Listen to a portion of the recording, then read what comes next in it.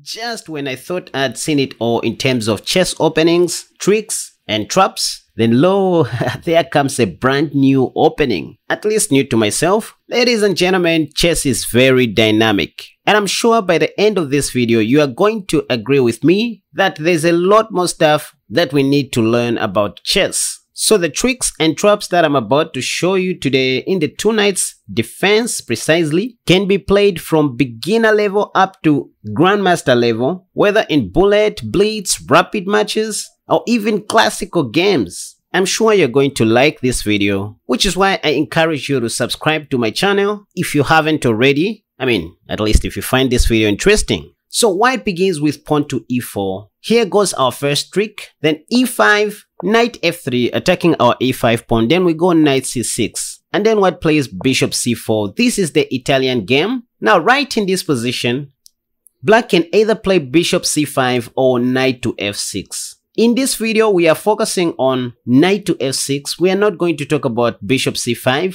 And this is what I want you guys to be playing, knight to f6. This is called the two knights defense. This is what I want you guys to be playing from today onwards. Oh, this is very solid. You're going to love it. Watch up to the end. So knight to g5, which is the second top played move in the Lichess database, is what you're going to see most of your opponents playing, hoping to enter into the lines of the fried liver attack. As you can see, white is just simply attacking our weak f7 pawn with his bishop and the knight. And so here I recommend you go d5, and after they take, well, you don't play any of these highlighted moves. I know in my previous video on the two knights defense, I recommended the move knight to d4, which is an okay move, by the way. So if I do not recommend any of these highlighted moves, knight takes d5, knight d4, or the most popular continuation, knight to a5, what do I recommend? Because see that this pawn is attacking your knight on c6, I just recommend that you ignore this threat and play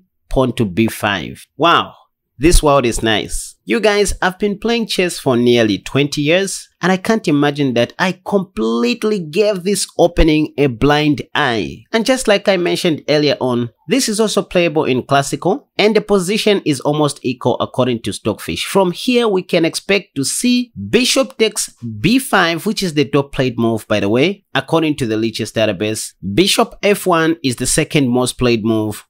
D takes c6, the third played move. Bishop b3 and knight takes f7. This is what we're going to cover in this video, starting with bishop takes on b5 first. And oh, I should mention that all these highlighted moves in red are blunders, okay? Spoiler alert, the correct move here is bishop f1, which is very weird and very difficult for your opponents to see. Why? Because it looks weird to undevelop your piece. Like, imagine you just developed bishop to c4, again you go back. This is a Stockfish move. It's not a human move. So let's start with the mistakes first. Bishop takes b5. After this, I recommend you just play queen takes on d5, attacking the bishop and the pawn on g2. And here you may see white taking on c6, after which you just take the bishop, still attacking the pawn on g2. Black may castle short, and then you play bishop b7, intending to checkmate on g2. And here you will see white stopping this checkmate with pawn to f3, the top played move again, after which I recommend you go pawn to h6 first. I know there's quite a number of moves that you can play, bishop c5 check, and here you see that most of the times we also castle long, we don't want to castle short. Anyways, let's continue. After pawn to h6, please note that if the knight goes to e4, we'll be glad to take it and also take the pawn, the free pawn. So you see white playing knight to h3, and yes, even though you can go bishop c5, which is also an okay move, this is why you can surprise your opponent by start advancing right away on the king side. This is the beauty of this opening. So knight f2 is what you are going to see most of your opponents playing. You go pawn to g4 anyways. And here is the first trick, by the way. If pawn takes pawn, we'll be glad to checkmate white on g2. That's checkmate. So you won't see white blundering like that, which is why they like playing queen e2 in this position, simply attacking the pawn on e5. Well, here you just continue by castling long, and if they take our pawn with their knight, we take back with our knight, they'll take with their pawn, and again remember that we are still eyeing the g2 pawn, so white won't have time to recapture our pawn on e5. h5 is what I recommend. Just simply going for a kingside attack. We just want to open up the h file for our h rook. So black will play something like g5. They don't want to open up this file. So bishop c5 check, we have plenty of things to do. And then we go rook d4. The plans are very simple. We just want to play along this diagonal. By the way, the queen can't still take this pawn here because we have a mate on g2. So they may play something like pawn to h3, just creating a breathing room for the king. Here you just simply go rook e4, if queen f3, rook f4, queen e2, you simply take on g2. That's check, by the way, supported by the light squared bishop. If queen takes, we take the rook on f1 because the queen cannot take our rook. The queen is pinned to the king by our bishop. So king h2, and then we take the queen, we start taking the other pieces. So this is one possibility of how the game can go. Let's look at another possibility, another line. Now you guys see, it only takes 4 to 5 seconds to subscribe to this channel if you haven't already. That's how you encourage me to keep on making more wonderful content. And by hitting the like button, you are simply saying, thank you, Casper. Please, let's grow this community together and continue encouraging one another. For more serious content, you can simply join membership by visiting my Patreon page. The link is in the description down below. And there you also find the link for my website where you can purchase all my courses at very affordable prices. And I hope that sounds good. Alright, so back to this position. We just played queen d5, attacking the g2 pawn and the bishop. So white takes on c6, then we take back the bishop, still eyeing the weak g2 pawn. And then white rushes to castle. Again, what did I say when you see your opponent's castling short very early? You start thinking of the kingside pawn storm, starting with pawn to h6, g5, g4, etc. So bishop b7 is what I recommended, intending to checkmate on g2. And so we just looked at what happens after pawn to f3. But in this position, white can also play knight to f3, simply stopping that checkmate idea. And wait a second. So don't go pawn to e4 here. That's one move to remember. Just simply castle long to avoid anything. Okay, now white plays pawn to d3. Then here there's quite a lot of moves that you can play. Now pawn to e4 here is even a possibility. Because your king is safe, your king is no longer on the center. But here I even like this move, pawn to g5. This is one of the key moves in this opening. When the dust settles, just simply open up the g file for your king's rook, okay? The plan is very simple. We just want to go pawn to g4. By the way, this is a poisoned pawn. White cannot take this pawn in almost all the variations because of this queen bishop battery that we have along this diagonal. We are going to mate white on g2, so white has to be very careful. So our plan is simply to go pawn to g4, harassing this white knight. E.g., if white takes with the bishop, we simply go rook g1. For example, if white plays knight bd2, we just simply take the free bishop. It is free because if knight takes on g5, again, we simply mate on g2. So this is how tricky this opening is. And because of this threat of taking the bishop, you won't see white playing knight bd2. They'll play something like bishop takes on f6, which happens to be the top played move. And after this, you can now simply take the bishop on c6, and still we have a threat, by the way, of taking on g2. For example, knight bd2, then we play bishop b4, going for this knight, because what we want to do is taking this knight, and after queen takes, we take the other knight with our queen. So c3 is forced, and here we just simply take the pawn on d3. Because if c takes b4, we simply take the knight. Because if knight takes on d2, for example, there's a mate in 4 after. Rook takes on g2, and that's check. If king h1, we go rook g1, double check. Then king takes g1 is the only move, after which we play queen g5 check, queen g4, then mate. So those are the tactics that are hidden behind this move, rook takes on d2, which is why you will see white taking with a queen, but still we can recapture with our queen on f3, and now checkmate is unavoidable. I mean, there's nothing, absolutely nothing that white can do to stop the checkmate. If pawn to g3, we have the bishop on b7 here. We'll just simply mate on g2 once again. So let's look at another possibility here.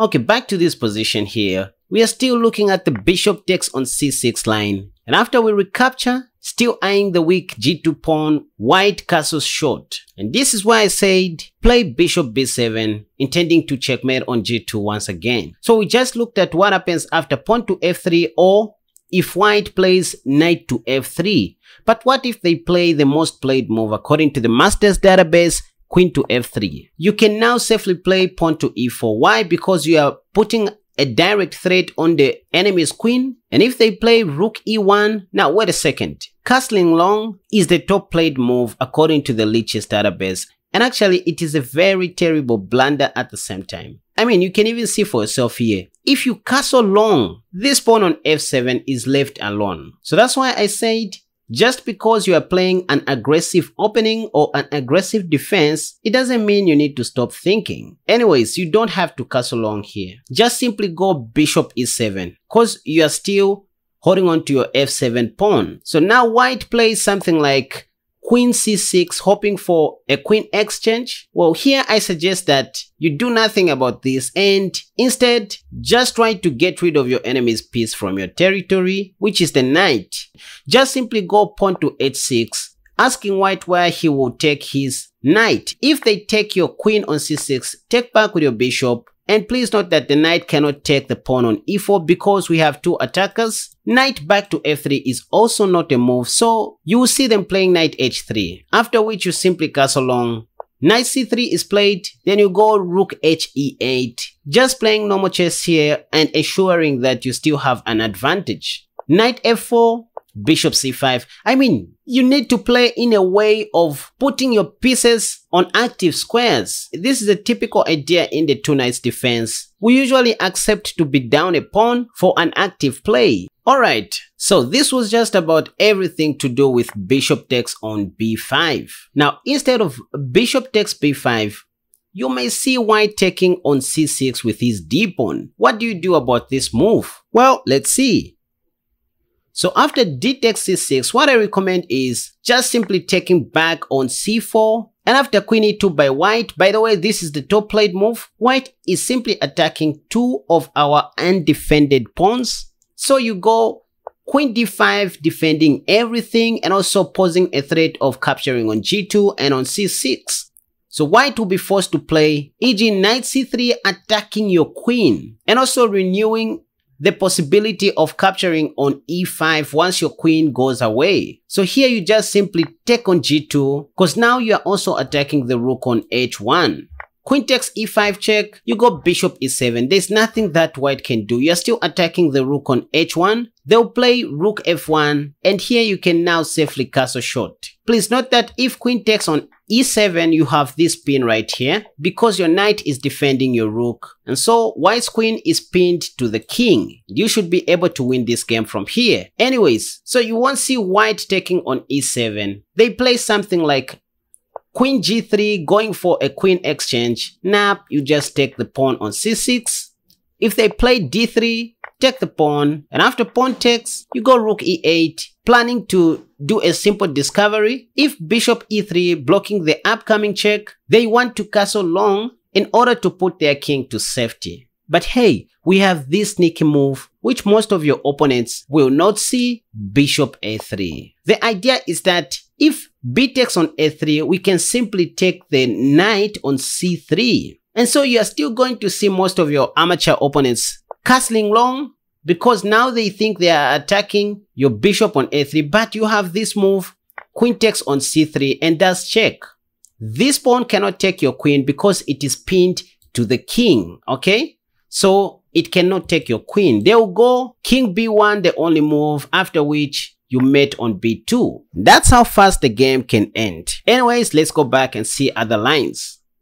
Now, having gone through all the bad moves, what is white's correct response after pawn to b5 on move number 5? Well, in all honesty, the best white can do is to go back to f1, just like I mentioned in the introduction of this video. Just simply go knight d4. Well, at least knight d4 temporarily holds on to the b5 pawn. And here the top played move by far is pawn to c3, after which I recommend you go knight takes on d5, and if they play c takes d4, you take the other knight which is on g5, and trust me, with this line, you have to accept losing your castling rights, but it's still okay, and I like this line out of all the lines that I've showed you so far. They'll take on b5 with check. You simply play king d8. Your king is absolutely safe on this square, because remember, in the two knights defense, it's all about piece activity, okay? It's all about piece activity. It's nothing to do with material. Again, we are targeting the g2 pawn here. So white to castle shot, and then you play bishop b7. Look, your bishop is indirectly eyeing the g2 pawn together with your queen. And so there are some mating ideas on g2 here if white is not careful. For example, if they play pawn to d3, this is a terrible blunder because it leads to checkmate in 4. Watch. Here you simply play knight to f4, and there's absolutely nothing that white can do about this. They can't stop us from taking on g2 with our queen, or maybe they can play pawn to g3. Yep, but there's knight h3, which is checkmate. The king can't go to h1 or g2 because of this light squared bishop, which is covering all this diagonal. So going back, and here the move that you're going to see by white is queen f3, which is a correct move, by the way. After this move, well, I just recommend that you defend your bishop on b7 with your rook, because the idea is to go knight f4 once again. If they play pawn to d3, wait a second, knight to f4 in this position does not work, because if you play knight to f4, white can now play bishop c6, and there is no checkmate coming. You are going to have a worse position. This knight is going to be pinned by the bishop to your queen, and so here you just simply play queen g6, and now as you can see by the arrows, bishop c6 is no longer an option for white. You may see white playing the immediate queen g3. What should you do in this position? Well, here you just humble yourself, take the pawn on d4, and now we have equal number of pawns if you count properly, with a promising position. It doesn't matter if white takes your queen. I mean, this will just help us open the h file for our king's rook, and here Stockfish is favoring black in this position. Now you guys see, it only takes 4 to 5 seconds to subscribe to this channel if you haven't already. That's how you encourage me to keep on making more wonderful content. And by hitting the like button, you are simply saying thank you, Casper. Please, let's grow this community together and continue encouraging one another. For more serious content, you can simply join membership by visiting my Patreon page. The link is in the description down below, and there you also find the link for my website where you can purchase all my courses at very affordable prices, and I hope that sounds good. Alright, thank you for watching this video, guys. Until next time, bye bye.